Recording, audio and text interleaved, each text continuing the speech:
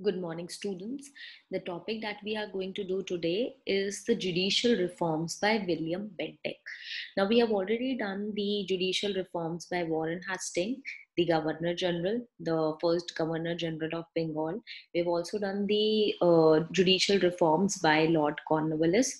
Now, this is the third judicial reform that we have to do, that is the judicial reforms by William Bentick.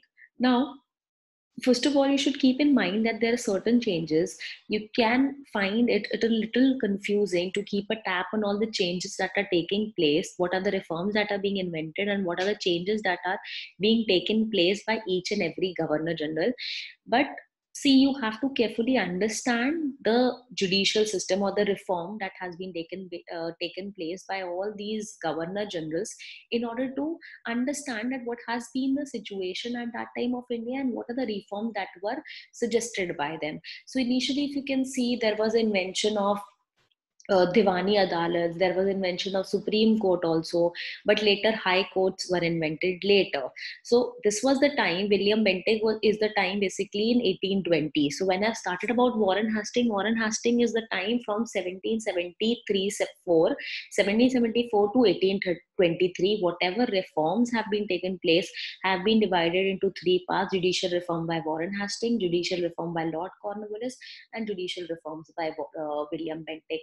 So whatever acts you read from 1773 to 1829, William Bentick period 1823, these are the time in which you should know what are things being invented. Supreme Court is invented, Sadar Adalats were there, provincial courts were there, provincial court of appeals were there, Munsif's court were there were circuit courts which are there, but which are later abolished. So these names of these courts you should know, which courts are being made in which era, which time, and then which it is replaced by which other court which is being made. So all these things you should keep a tap of. Now I'm starting with the judicial reforms of William Bentick. This is the third reform that you people should know. It is the reforms that is being done after the Warren Hastings reforms and Lord Cornwallis reforms. This is comparatively a very short topic. Like I have covered this in majorly. There are 8 reforms that you people should know. 1, 2, 3, 4, 5, 6, 7, and 8. 8 reforms that I have mentioned. These are the 8 reforms that you should know. That is what is the work of William Bentick in suggesting the judicial reforms. Now, William Bentick is basically he is known as the first Governor General of India. If you people know, then in he became the first Governor General of India. This was the time basically when he became the Governor General of India. He is basically known for his liberal ideas. Now he is the Governor General. Why this topic is very short? The reason is that he has not just worked in field of judicial reforms. He has suggested various administrative reforms also. He has suggested various economic reforms also. He has suggested education reforms also. He has suggested various police reforms also. He has suggested lot of postal reforms also. So he has done, in fact, social reforms like abolition of sati is one of the major achievement of this Governor General. So he has not just mentioned about the judicial reforms. He has not just worked in judicial reforms. He has worked under various. He has suggested of various reforms, and he is also known as the Governor General who has a lot of who sympathized and who used a lot of liberal ideas in his day-to-day functions. So he's a very liberal Governor General, or you can say he's an aristocrat who sympathized with many of the liberal ideas of his day. He made various important administrative reforms in Indian government and society, and he was the first Governor General who opened up judicial posts to Indians. So he invented, even in judicial reforms, one of the things that was suggested by him was to open up the judicial post also to the Indians. So therefore all these things suggest that he has been a very liberal Governor General. So therefore you should know that this topic is a little comparatively, and this can only be asked as a 10-mark question or as a short note only, or it can be combined as a very big question which combines all the 3 judicial reforms. So it can come as a question that what are the judicial reforms that has been initiated by the initial Governor General. So in that you have to mention about all the Governor Generals. If this comes as a question, then it will just come as a question that it describe the work or what were the judicial reforms that were invented by William Bentick when he in his tenure of as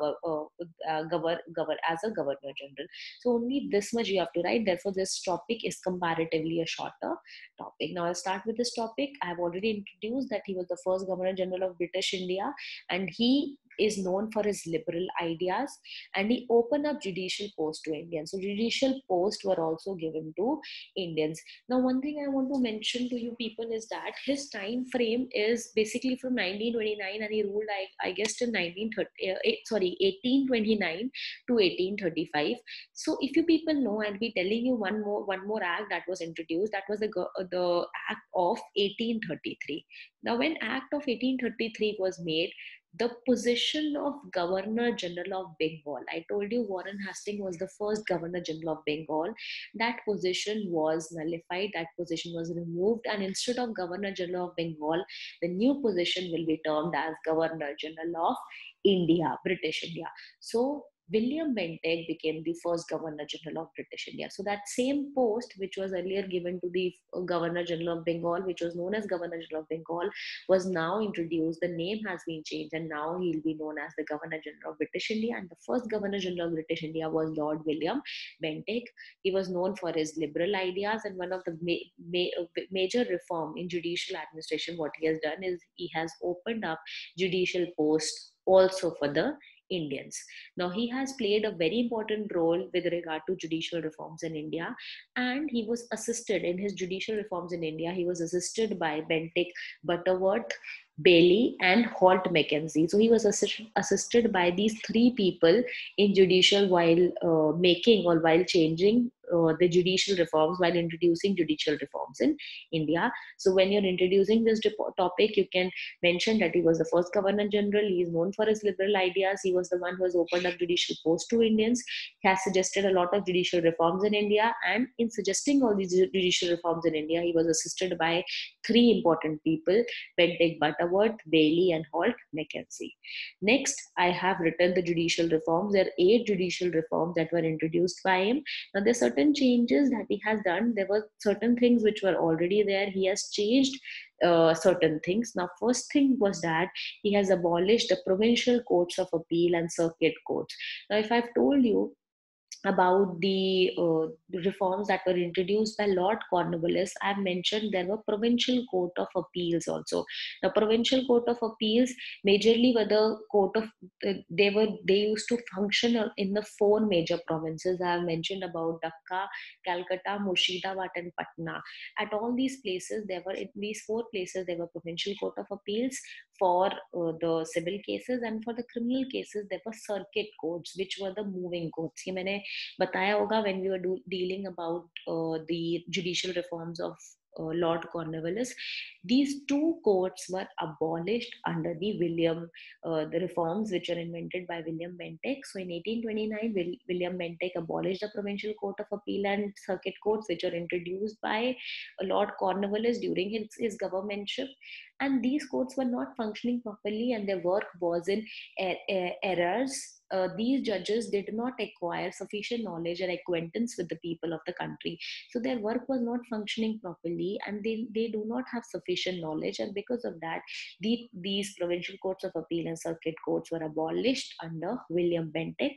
Second, he established Sadar Adalats at Allahabad.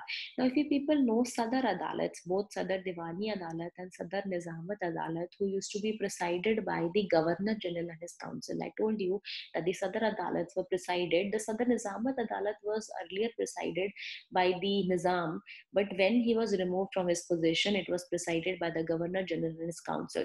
So Sadar Diwani Adalat also and Sadar Nizamat Adalat also, both were presided by Governor General and his council, but they were both situated in Calcutta, because the seat of the Governor General, Bengal, was initially the capital of British India. So Governor General used to reside in Calcutta, and both the Sadar Adalats were in Calcutta. Now, if somebody wanted to make his appeal to the Sadar Adalats, and if the person resides in, suppose, Meerut, or the person suppose resides in Banaras, then he had to travel all the way to Calcutta to file this appeal. Now, in order to reduce all these problems, William Bentick established Sadar Adalat at Allahabad. So Allahabad will be comparatively nearer to Banaras, Meerut, Muzaffarnagar, and Bulandshahr, because basically Allahabad is there in UP. So for the people who reside in United Province, this will be quite a convenient place to file their appeals.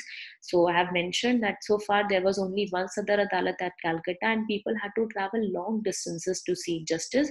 And therefore, in many cases, people, instead of going to the Adalat, they prefer to suffer injustice. So they thought it's better to suffer injustice than to travel long distance and than to actually go to Calcutta. So, therefore, by the Regulation 6 of 1831, William Bentick met that demand and established a Sadar Adalat at Allahabad. And Sadar Adalat, what it will do, the constitutional powers of the Adalat were the same as that of Calcutta. So, Calcutta, the Sadar Adalats which are there in Calcutta used to have both civil and criminal jurisdiction. Similarly, this Sadar Adalat will also have civil and criminal jurisdiction. The territorial jurisdiction of the new Adalat extended to Banaras, Meerut, Muzaffarnagar, and Bulandshahr. So the areas that this Adalat will cover will be four. The people from Banaras, Meerut, Muzaffarnagar, and Bulandshahr can come and appeal in the Sadar Adalat, which was situated at Allahabad. So the new Adalat, the Sadar Adalat, which was earlier there only in Calcutta, one of the Adalat, that same body was also constituted at Allahabad, so that the people who belong to these four places can conveniently get justice. Next is the division of Bengal into 20 divisions and appointment of the commissioner as the head of each division. Now, earlier I told you there was a collector who was made and in charge of a district. But what William Bentick did, he divided Bengal into 20 divisions. So he divided the entire Bengal into 20 divisions, and the head of each division, mind you, will be a commissioner. So he gave the responsibility of each division to a commissioner. The Bengal presidency was divided into 20 divisions, and a commissioner was appointed for each division. The commissioners were required to perform the same duties which formerly were performed by the judges of the Provincial Court of Appeal and Circuit Courts. Now, these Provincial Court of Appeal and the Circuit Court judges used to deal with civil and criminal cases, as I've told you. So, for civil cases, there was a Provincial Court of Appeal, and for criminal court cases at the lower level, there was Circuit Courts. This work will also be done by the commissioner. So, commissioner will be dealing with both civil and criminal cases, and they were also given duty of supervising the collectors of revenue and the police within their area. So, commissioners was made as a very important office because they were given the power to deliver justice both in civil and criminal cases. These matters were earlier taken by Provincial Court of Appeal and Circuit Courts. Moreover, they were also given the duty of supervising the collectors of revenue and the police within their areas. However, these commissioners were themselves placed under the control of Sadar Nizamat Adalat and Board of Revenue for the criminal and revenue functions respectively. So whenever they are giving any judgment regarding the criminal justice, or whenever they are resolving or solving any criminal case, then the person who is there in that case can file an appeal in the Sadar Nizamat Adalat. So these commissioners were placed under the control of Sadar Nizamat Adalat whenever criminal justice system is taken into consideration. But whenever revenue related matters are there, these commissioners were placed under the control of Board of Revenue. So basically, this commissioner office was under dual control. Sadar Nizamat Adalat also used to control it, and Board of Revenue also used to control it. So I'm again explaining this point to you people, that Bengal itself was divided into 20 divisions, and each division was headed by a commissioner. This commissioner used to perform the same function which was initially provided by the Provincial Court of Appeal and Circuit Councils, and they were also given the duty to supervise the collectors of revenue, the people who used to collect the revenue, and the police within these areas. But these commissioners were themselves placed under the control of Sadar Nizamat Adalat while dealing with the criminal cases, and the Board of Revenue while dealing with the revenue matters. So they were themselves under the control of Sadar Nizamat Adalat and Board of Revenue. This is the end of the third point.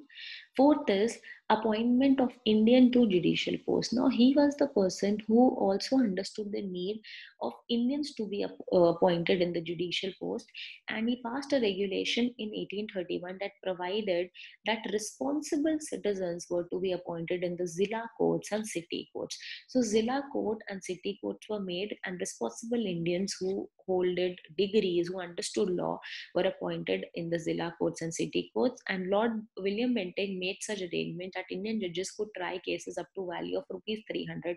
So civil cases they can obviously try, or they can be judges in civil court, civil Zilla court and civil city court, where they can try cases, they can deal with the cases with which are up to the value of rupees 300.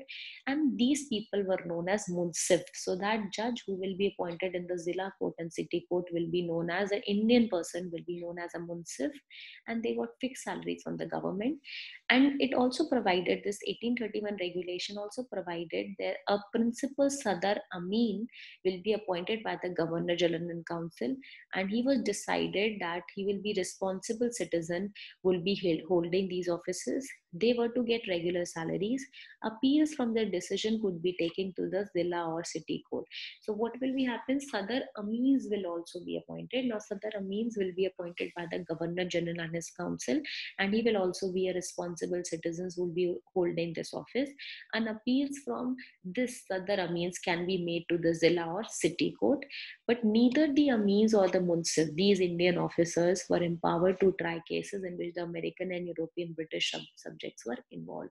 So basically, Indians were allowed, or Indians were appointed for judicial posts. They were given the post of Munsifs and Amins, and they used to try cases up to rupees 300. Munsifs used to be appointed in the Zilla court, whereas the Sadar Amins were appointed by the Governor General and his council. But both of them, neither the Amins nor the Munsifs, were empowered to try cases against the Americans or the Europeans or the British subjects. So basically, they can try only the cases where Indians are involved. Wherever Europeans, Americans, or Britishers are involved, they cannot try the cases. Next is a regulation of 1832 was introduced the jury system in Bengal. Now, what is a jury system? Jury system basically involves, what is a jury? A jury consists of common citizens of the country, common citizens, where these citizens are trained in their own subjects. For example, some can be lawyers, some can be social activists, some can be a good learned person in political science or in sociology, a person who is activist. These people form a jury, and what happens, the object of this jury system was to help the European judges to take advantage of the assistance of respectable Indians for the disposal of cases before them. So whenever cases was come to the European judges, like whenever a person used to approach the European judges, whenever a cases is to be heard by a European judge, there will be a jury system to assist him. Jury system means Indian citizens will be able to will be there in the jury to assist that European judge while disposing the cases. So whenever he has to dispose the cases, he can take the assistance of the jury. The jury can advise the European judge that this matter can be dealt like this and this matter cannot be dealt like this. So the advisory position is provided by the jury. The jury will advise this European judge to take or dispose the cases which come before them. So this is one of the important provision that has been made by the regulation of 1832, and this has been introduced by William Bentick, that there will be a jury system, a jury which will consist of respectable Indians. Indians will be a part of this jury, and their work will be to advise the European judges while disposing the cases before them. Another point was that European judges were given the power to refer a case to a panchayat of the Indians, and the latter was to make inquiries regarding the matter in question and send a report to the judge. Provision was made for the Indian assessors to help the judges. They were required to give their opinions individually. Now, what is that? European judges were given the power to refer a case to a panchayat of citizens. Now, whenever there is a confusion, for example, there is a case where there requires the assistance of a panchayat. Panchayat, people know, panchayat basically consists of the panch, the sarpanch, along with him the 5 people to assist him. So, basically, panchayat in a village area, you people know, at the ground level in village areas, most of the cases are solved by panchayat only. Most of the petty cases are solved by panchayat only.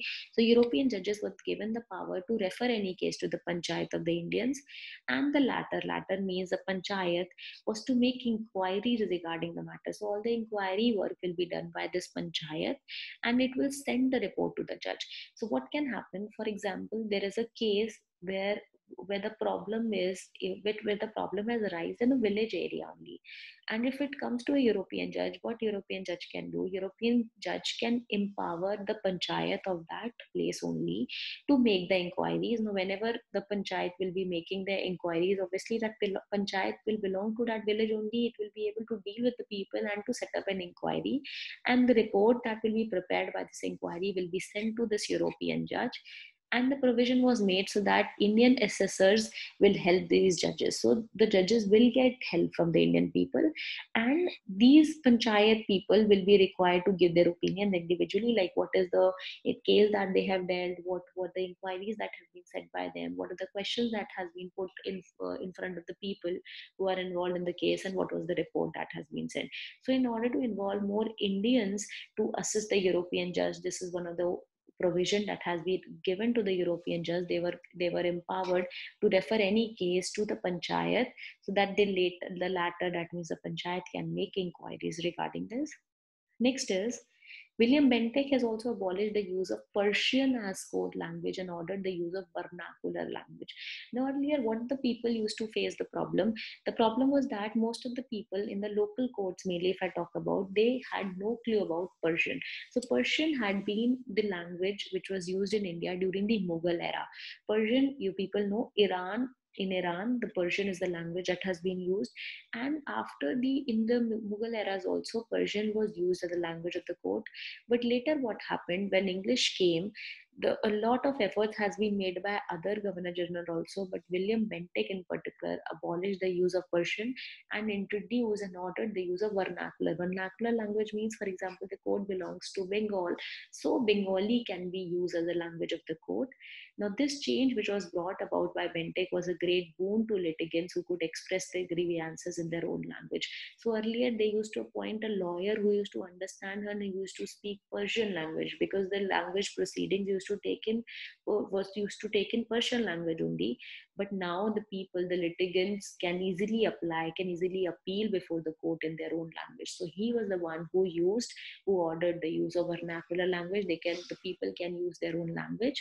And last is that during William Bentick rule only, I told you when I was dealing with law commissions with you people, when I was making you understand the topic on law commissions, I told you that the law commissions came in 1833 only. Lord Macaulay was added as a law commissioner. When I told you there was X plus 3 plus 1, this was the position that was made.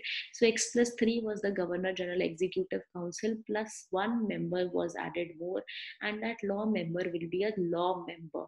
Lord Macaulay was made as a law member, and during this time only, 1833 only, law commissions were set up by Macaulay to codify the Indian laws. And you people know, after that, the Indian Penal Code, Civil Procedure Code, Criminal Procedure Code, all were prepared after this only. So during his time only, during William Bentick time only, the law commissions were set up, and after that, our codification process, which you people read as Indian Penal Code, Criminal Procedure Code, all these codes were set up during his time only. So a lot of efforts has been put by William Bentick. He is known as a liberal reformer. Also, he has provided a lot of reforms in Indian system, administration, judiciary, police, education. Everywhere here he has made a lot of contribution. But when it comes to judicial reforms, you can mainly concentrate on all these points. I'll just repeat it again. First of all, he was the one who abolished the Provincial Court of Appeals and Circuit Courts. He established Sadar Adalat at Allahabad so that people can have easier access. The people who reside in the United Province, mainly in the regions of Banaras, Meerut, Muzaffarnagar, and Bulandshahr, can easily access and go to Allahabad to solve their cases, to appeal to the Sadar Adalat. Bengal was divided into 20 divisions, and a more responsibility was given to the commissioner who will be heading all these divisions. And the commissioner was himself placed under the control of Sadar Nizamat Adalat and Board of Revenue. the appointment of Indians to judicial post was made more. That means Indians were appointed as important munsifs or amis. They were given judicial post, and this was made so that Indian can also hold offices, can also enjoy these posts, but they were not empowered to try cases in which American, Europeans, or British subjects were involved. Next to that, a regulation was introduced in which jury system was introduced in Bengal. This was mainly done so that the Indians can also help and advise the European judges to dispose the cases which comes before them. Next is European judges were given the power to refer any case to the panchayat. This panchayat will set the inquiry and send the report to the judge, and they'll provide basically assistance to the judge to solve this matter. Next is William Bentick abolished the use of Persian in the court, and he ordered the use of vernacular language. That means people can use their own language, speak their own languages in the court. This was a great boon to the litigants who could express their grievances in their own language. And last is that during William Bentick time only law commissions were set up and under Lord Macaulay to codify the Indian laws. The Indian law, which you people know today, IPC, CRPC, started being drafted during this time only. So this is the end of my lecture. It's a very small lecture, and it's a very important reform that has been suggested by William Bentick. So we have covered all the three Governor General reforms, namely Warren Hastings, Lord Cornwallis, and now William Bentick. This is a very important question that can come in your exam, so do prepare it. Thank you so much. In case of any queries, you can mail me. My mail address is, I'm again repeating it to you people, it is swati.saxena@alc.edu.in. Thank you.